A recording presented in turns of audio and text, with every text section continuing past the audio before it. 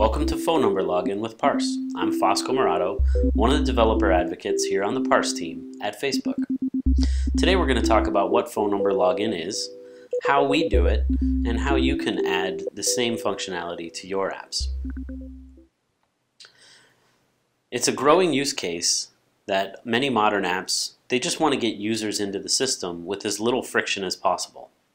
And they want those users to be validated in some way, that people aren't just creating a bunch of spam accounts. Phone number login kind of covers all of these bases.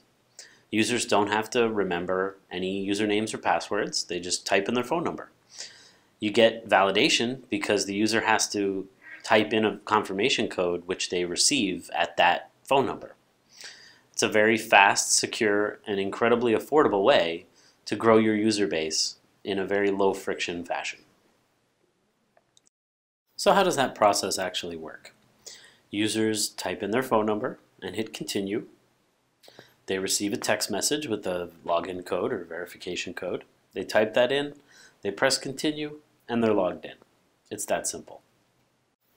To show you a full implementation of this, we built AnyPhone, an example open source application that does all of this and a little bit more. The structure of this is that we store our users and any other data that we have on Parse core.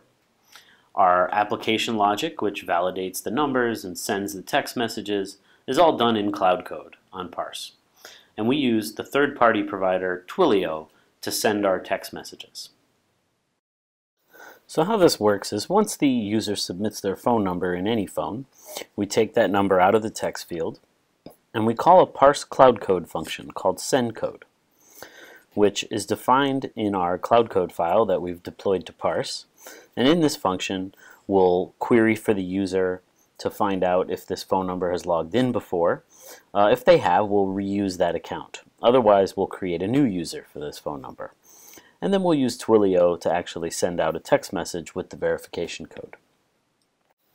After receiving the verification code, the user types it in and hits continue.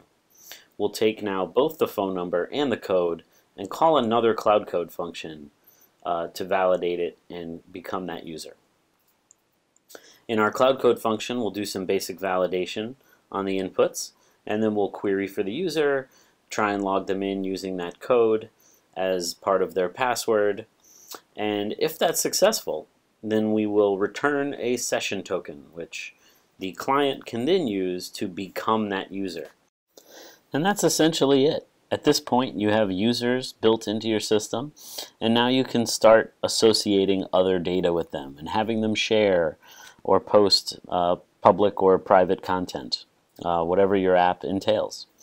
When you use Parse, you have access to our entire database product, and you can use any of the platforms that we support.